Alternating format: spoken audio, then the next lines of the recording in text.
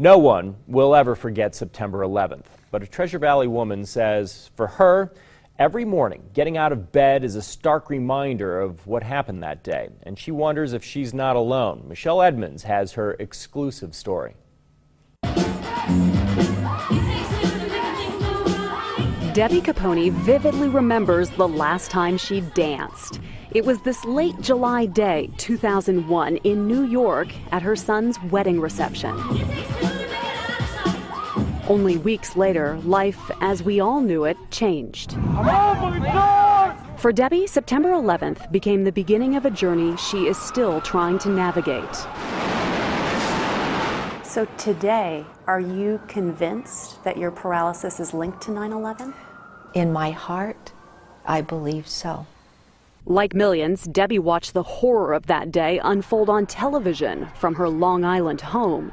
She experienced both panic and relief as her family members and a neighbor missing for 10 hours made it home safely. She was covered in dust. She ran from that part of Manhattan, and they all kept running and running. There was no way to escape the dust.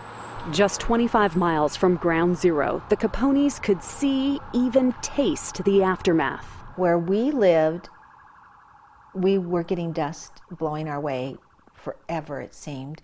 Little did Debbie know she would live with the effects of the terror attacks forever. 4 months after 9/11, on an ordinary January morning, the 48-year-old felt weak and had to sit down. Immediately, this fireball went through my body. It was internal combustion, just burning, burning, burning. I couldn't bend my toe. And that's at 7:25. By 7:30, I was paralyzed to my diaphragm.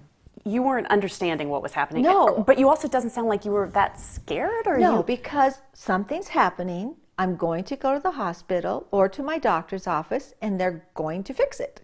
That never happened. I came in second that morning to the emergency room. A young man had come in with his arm weak and paralyzing, and by the time I got into the hospital around 10, he was a quadriplegic. 2 people, same day, same symptoms, no clues. It was like, what is going on? Doctors ran every test imaginable and finally reached out for expert help to the Centers for Disease Control. The diagnosis? Unknown virus to mankind was what came back to us. Unknown virus to mankind, a conclusion Debbie couldn't live with. My reaction was, heck no. For the next 2 years, Debbie traveled to specialists to be poked and prodded, searching for an explanation. There was none.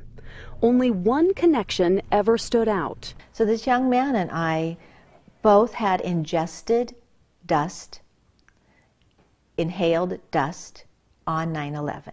No one has ever confirmed her theory. And 14 years later, Debbie is still confined to a wheelchair. Yet she remains positive and resilient. My faith sustains me, and it always has.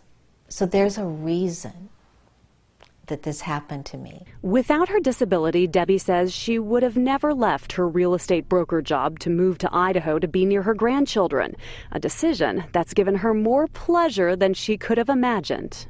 I'm the sleepover grandma. I'm not the grandma that flies in and out. I am the sleepover grandma. Grandma Debbie still hopes she'll someday walk, perhaps dance again, even if she never gets answers. We make the best of what we've been given. And I've been given 5 wonderful grandchildren. And I'm going to live to be 100. Michelle Edmonds reporting there.